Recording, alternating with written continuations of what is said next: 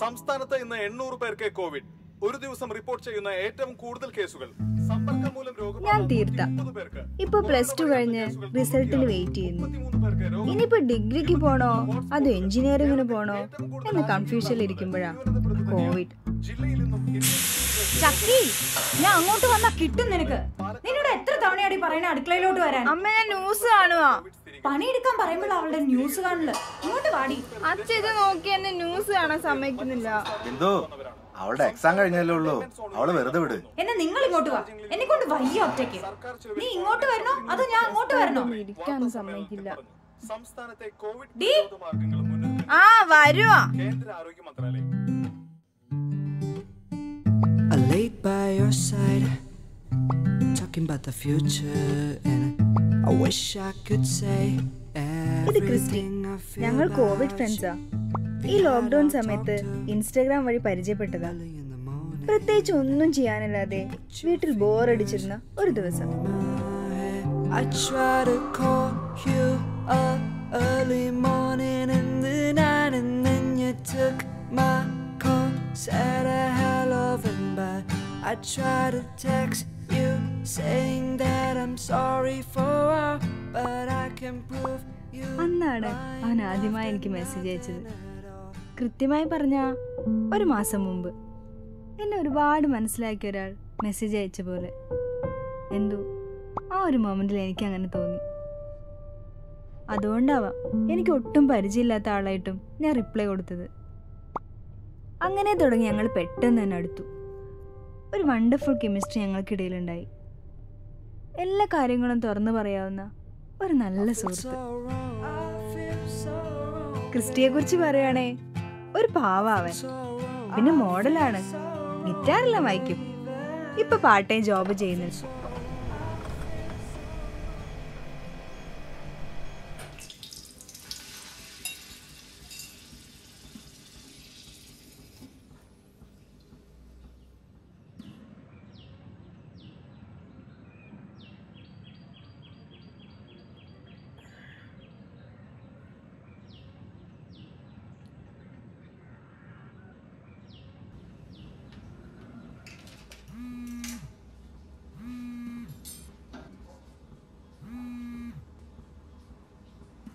Hello. Hello. എന്താ പരിപാടി? എന്ത് പരിപാടി? കിച്ചണിലായിരുന്നു. അടുക്കളയില്ല. അടുക്കളയിൽ എന്താ നിനക്ക് കാര്യം? കുക്കിങ്ങാ? നിനക്ക് കുക്ക് ചെയ്യാനൊക്കെ അറിയോ? ചായ ഉണ്ടാക്കും, മുട്ട പൊരിക്കും, പപ്പടം കാച്ചും. അപ്പൊ ഇന്റർനാഷണൽ കുക്കാണല്ലേ? ചുമ്മാ കളിയാക്കല്ലേ? ഞാൻ കളിയാക്കൊന്നുമല്ലേ, ഞാൻ കാര്യമായിട്ട് പറഞ്ഞു. പിന്നെ നിനക്കെന്താ പരിപാടി? ഞാനിപ്പോ എണീച്ചുള്ളൂ. ജസ്റ്റ് ഇവിടെ ഉണ്ട് ഒരാള് 9 മണിയാകുമ്പോ തുടങ്ങിക്കോളൂ.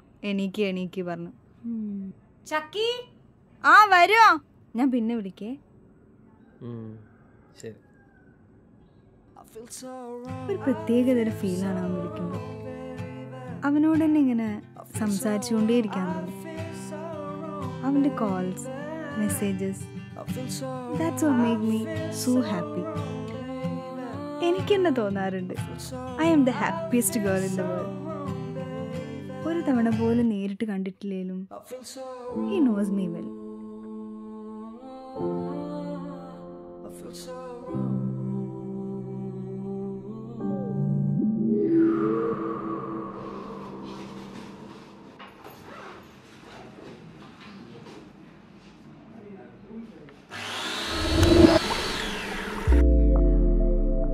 അങ്ങനെ ഇരിക്കുമ്പോഴാ അവൻ ആ കാര്യം ചോദിച്ചേ.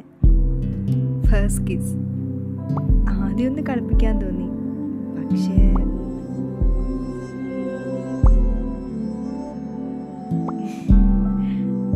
അങ്ങനെ ഞങ്ങൾ കൂടുതൽ അടുത്തു, പ്രണയിച്ചു. ദിവസങ്ങൾ കടന്നുപോയി.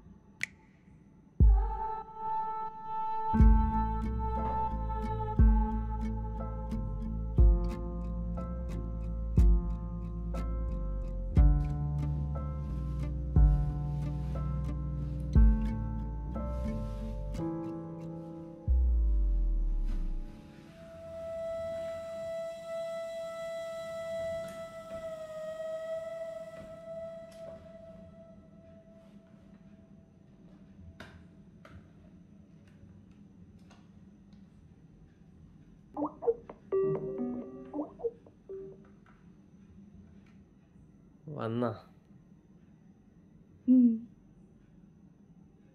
പിന്നെ പിന്നൊന്നുമില്ല. ഒന്നുമില്ല. പിന്നെന്താ ഒന്നുമില്ലാത്തത്? ഒന്നുമില്ലാത്തോണ്ട്. ഒന്നുമില്ലാണ്ടാണാ സാരിയൊക്കെ കൊടുത്ത്? എന്നാ ഞാൻ പോവാ. പോവല്ലേ? സാരി നന്നായിണ്ട്. അതിനേക്കാളും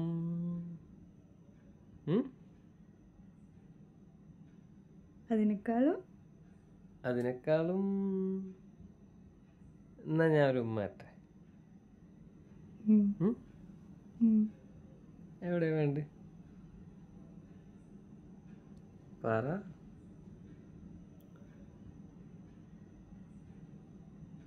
എന്നാ നമുക്ക് dress മാറിയാലോ?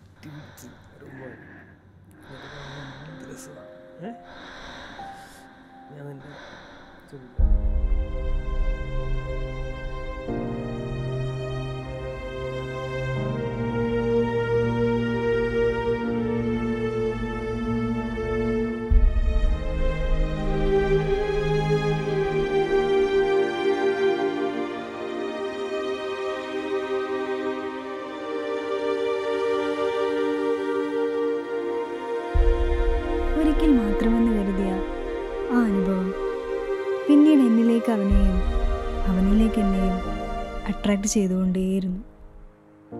A magical love. And that moment I realised I can't live without him. ഒരു സ്വപ്നത്തിൽ എന്ന പോലെ അവൻ എന്നിലേക്ക് വന്നുകൊണ്ടേയിരുന്നു.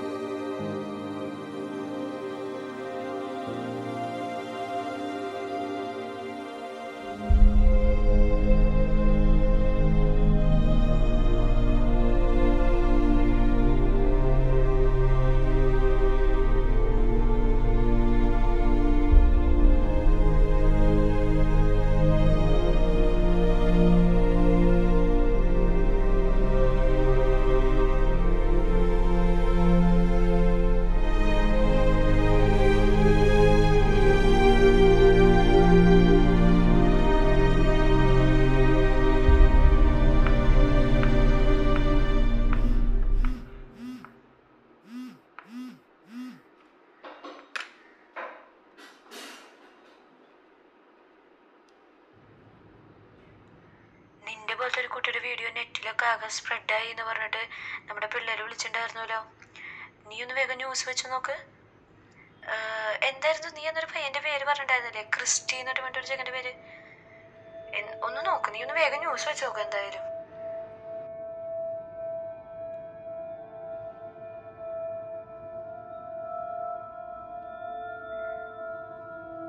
പെൺകുട്ടികളുടെ അശ്ലീല ദൃശ്യങ്ങൾ സൈബർ ലോകത്തെ പ്രചരിപ്പിച്ച 2 പേർ അറസ്റ്റിൽ.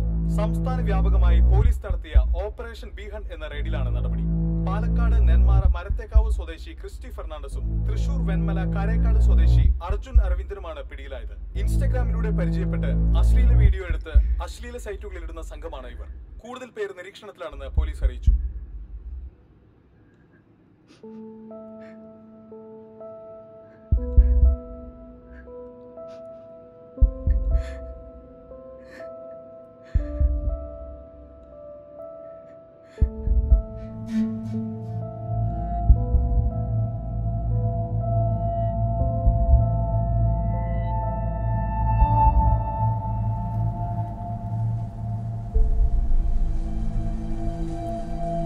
ഇതാണ് എൻ്റെ കഥ. നിങ്ങൾക്കൊക്കെ അറിയാമായിരിക്കുമല്ലോ, കുറച്ച് കാലങ്ങളായിട്ട് സോഷ്യൽ മീഡിയയിലും ഇൻ്റർനെറ്റിലൊക്കെ ഞാൻ തന്നെയായിരുന്നല്ലോ. എന്തൊക്കെയാ എല്ലാവരും എന്നെപ്പറ്റി പറഞ്ഞത്?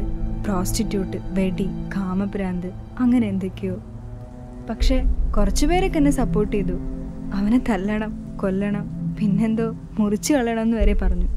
ഇത്തരം ന്യൂസ് കേൾക്കുമ്പോൾ അതിൻ്റെ സത്യാവസ്ഥ എന്താണെന്ന് നിങ്ങൾ എപ്പോഴെങ്കിലും ചിന്തിച്ചിട്ടുണ്ടോ? എൻ്റെ കൂടെ ഒരാളുണ്ട്, അവൻ എന്തോ പറയാനുണ്ട്.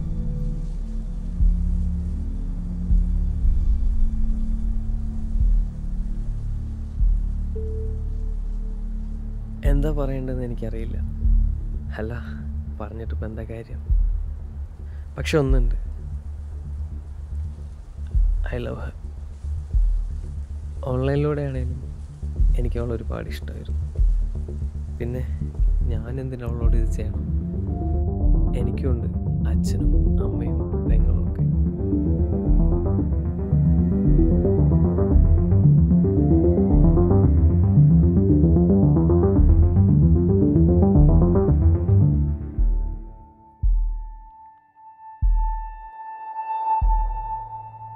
പോലീസ് പിടിച്ചു എന്നൊരു ന്യൂസ് മാത്രമല്ലേ നിങ്ങൾക്കെല്ലാവർക്കും അറിയൂ.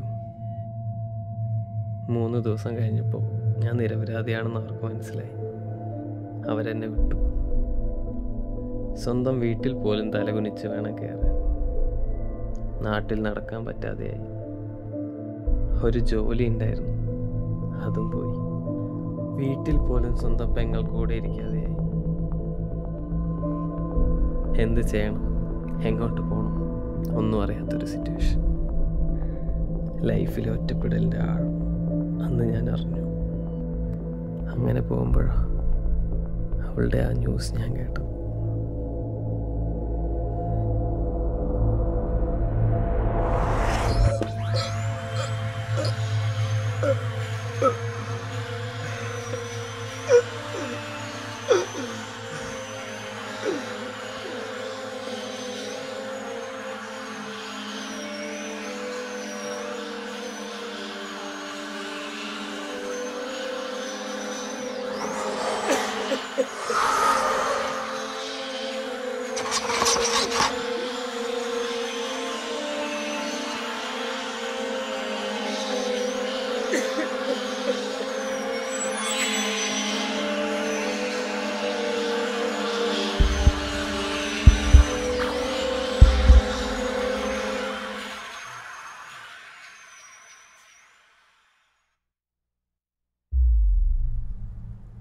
ഇതാണ് ഞങ്ങളുടെ കഥ.